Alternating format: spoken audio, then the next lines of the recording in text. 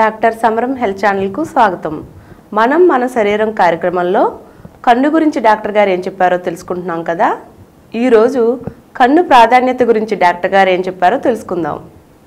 ఇంత అందమైన లోకాన్ని మనం చూడడానికి కారణం కన్ను. అదే కంటికి కనుచూపు కరువైతే లోకమంతా గందరగోళం, జీవితమంతా అయోమయం. కాంతి కిరణాలు కార్నియాలో నుంచి ప్రవేశించి కంటిపాప గుండా ప్రయాణిస్తాయి. ఆ తరువాత లెన్స్ని దాటుతాయి. చివరికి విట్రియస్ హ్యూమన్ని దాటి రెటీనా మీద పడతాయి. వెలుగు తక్కువ ఉన్నప్పుడు కంటిపాప పెద్దదై కాంతి కిరణాలు మరింత ఎక్కువ ప్రవేశించడానికి తోడ్పడుతుంది. వెలుగు ఎక్కువ ఉన్నప్పుడు కంటిపాప చిన్నదై కాంతి కిరణాలు కంటిలోకి ఎక్కువ జొరబడకుండా నిరోధిస్తుంది. అలాగే లెన్స్ను పట్టి ఉంచే సస్పెన్సరీ లిగ్మెంట్లు లెన్స్ని కాస్త ముందుకి వెనుకకి కదల్చి రెటీనా మీద ప్రతిబింబం సరిగ్గా పడేటట్లు చేస్తాయి. ఈ సందర్భంలో బ్యాటరీ లైట్ని ఒక ఉదాహరణగా పేర్కొనవచ్చు. బ్యాటరీ లైట్ స్విచ్ వేసినప్పుడు కావలసిన చోట ముద్దగా వెలుగు పెడితే భలే చక్కగా ఫోకస్ అయినట్లు. అదే చక్రంలాగా పడి స్పష్టంగా వస్తువు కనపడకపోతే సరిగా ఫోకస్ లేనట్లు. అటువంటప్పుడు సరిగ్గా ఫోకస్ అవడానికి బ్యాటరీ లైట్ ముందున్న అద్దాన్ని ముందుకి వెనక్కి సరిదిద్దుతారు. అలా అద్దాన్ని సరిదిద్దడంతో చక్కగా ఫోకస్ అవుతుంది. అదేవిధంగా మీరు చూసిన వస్తువు కంటి లోపలి పొరపై చక్కగా ఫోకస్ అయి స్పష్టంగా కనపడడానికి కంటిలోని అద్దం లెన్స్ ముందుకి వెనుకకి కదులుతుంది. చూసారా, కంటిలోని లెన్స్ ఎంత అవసరమో. అది శుక్లంగా మారినా సస్పెన్సరీ లిగ్మెంట్లు లెన్స్ పొజిషన్ని అడ్జస్ట్ చేయకపోయినా అంతా మసకే. దానికి తోడు తలనొప్పి, కళ్ళకు కన్నీళ్ళు. ఇంతగా తోడ్పడే కంటిలో రకరకాల బాధలు. కొన్ని బాధలు వ్యాధుల వల్ల, మరికొన్ని నిర్లక్ష్యం అజ్ఞానం వల్ల వస్తాయి. కొందరు కళ్ళతో మాట్లాడుతుంటారు, నిజమే.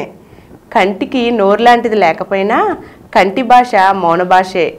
కష్టాలు పడ్డప్పుడు మౌనంగా కన్నీరు కారుస్తూ ఉంటారు. బాధలో ఆ కన్నీరే మౌన భాష. ఆనందంలోని వెలుగు చూసి ఎలా ముచ్చటపడతారో బాధపడుతున్నప్పుడు కన్నీరు చూసి జాగ్రత్త పడండి. కళ్ళకలక, ఎక్యూట్ మ్యూకోపుర్లెంట్ కంజక్టివైటిస్ ఉన్నట్లుండి కళ్ళు ఎర్రబడి ఇసుక పడినట్లు కళ్ళు గరగరలాడుతూ పుసులు కట్టేస్తాయి. పుసుల వల్ల కంటి రెప్పలు వాస్తాయి కూడా. ఒక్కొక్కసారి మూసుకుపోతాయి. పుసుల వల్ల కళ్ళు తెరవలేని స్థితి ఏర్పడుతుంది.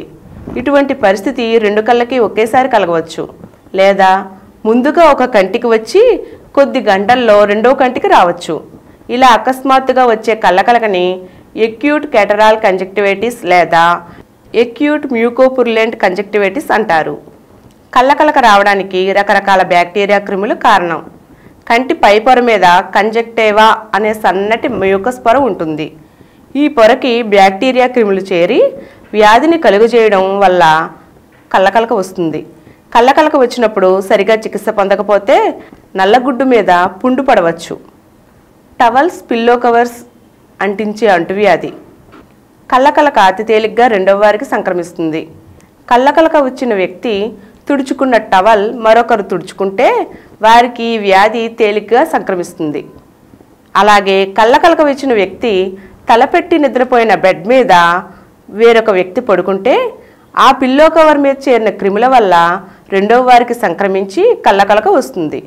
కళ్ళకలక అతి తేలిగ్గా అంటుకునే అంటువ్యాధి కనుక ఇంట్లో ఒకరికి వస్తే తక్కిన వాళ్ళకి కూడా తేలిగ్గా సంక్రమిస్తుంది. అందుకని వారికి త్వరగా చికిత్స చేయించడం, వారు వాడే టవల్స్, పిల్లో కవర్స్, దుస్తులు మరొకరు వాడకుండా ఉండటం అవసరం.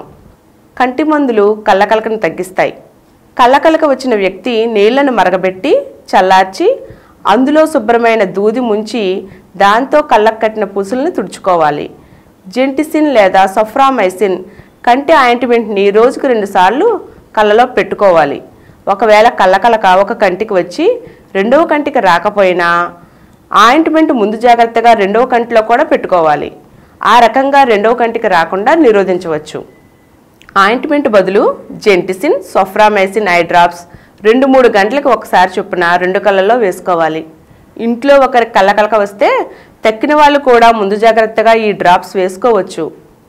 కళ్ళకలక వచ్చిన వాళ్ళు ఆయింట్మెంట్తో పాటు సైనాస్టాట్ లేదా బ్యాక్టీరియం డిఎస్ బిళ్ళలు ఉదయం 1, రాత్రి 1 చొప్పున 5 రోజులు వాడటం మంచిది.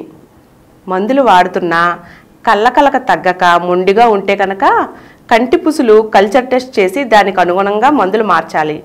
కళ్ళకలక చిన్నపిల్లల నుంచి వృద్ధుల వరకు ఎవరికైనా రావచ్చు. ఏ వయసు వారికి వచ్చినా పై ఆయింట్మెంట్లు వాడుకోవచ్చు. అంధత్వం కలిగించే పురులెంట్ కంజక్టివైటిస్. కొంతమంది పిల్లలకి పుట్టిన కొద్ది రోజులకే కళ్ళు ఎర్రబడి చీము మొదలవుతుంది. ఇటువంటి కళ్ళకలక సుఖవ్యాధికి సంబంధించిన గనేరియా క్రిముల వల్ల వస్తుంది. తల్లికి గనేరియా వ్యాధి ఉంటే కాన్పు సమయంలో కళ్ళకి గనేరియా క్రిములు సోకి కళ్ళు పుళ్ళు అవుతాయి. ఇలా కళ్ళల్లో చీము చేరడం వల్ల కళ్ళు శాశ్వతంగా పోయే ప్రమాదం ఉంది. గనేరియా క్రిముల వల్ల చంటి పిల్లలకి వచ్చే పురులెంట్ కంజక్టివైటిస్ ఈ రోజుల్లో చాలా వరకు తగ్గిపోయింది.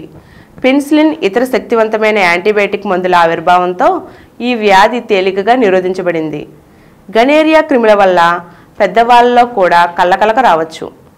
వైరస్ క్రిముల వల్ల కళ్ళకలక. వైరస్ క్రిముల వల్ల కూడా కళ్ళకలక వస్తుంది. అయితే బ్యాక్టీరియా క్రిముల వల్ల కలిగిన కళ్ళకలకలో లాగా బాగా పుసులు కట్టడం ఉండదు.